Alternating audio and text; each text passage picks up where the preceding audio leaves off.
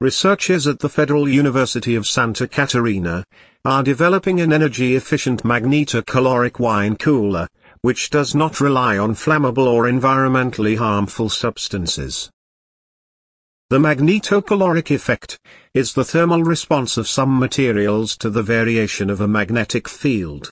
Thus, when the magnetic field is raised, the material temperature increases, and, reversibly, the removal of the magnetic field reduces the temperature of the material.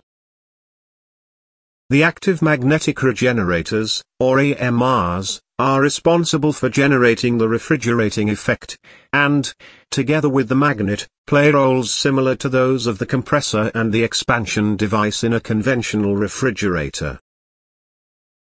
The magnetic refrigeration cycle is based on the use of water to remove heat, and lower the temperature of the cabinet. The AMR itself consists of a porous solid metal alloy that undergoes a temperature variation under the action of the magnetic field, alternatingly cooling down and heating up the flowing water. The AMR cycle is composed of 4 steps: magnetization, cold blow, demagnetization and hot blow.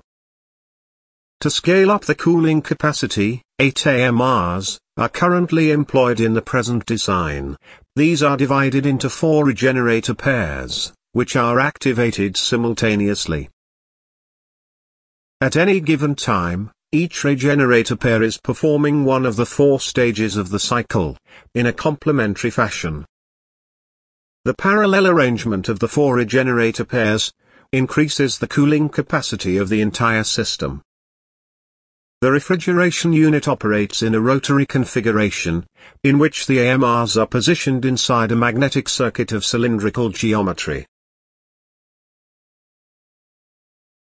With the aid of a motor, the magnets rotate around the regenerators, continuously magnetizing and demagnetizing the AMRs, in precise synchrony with the cold and hot blows. In the present development stage, the system is equipped with state-of-the-art flow, pressure, temperature, magnetic field and electrical power sensors, to enable mapping the thermodynamic performance of the refrigeration unit. The ultimate goal of the project is to achieve temperature and cooling capacity specifications of a 31-bottle wine cooler, with an energy consumption compatible with that of a conventional appliance.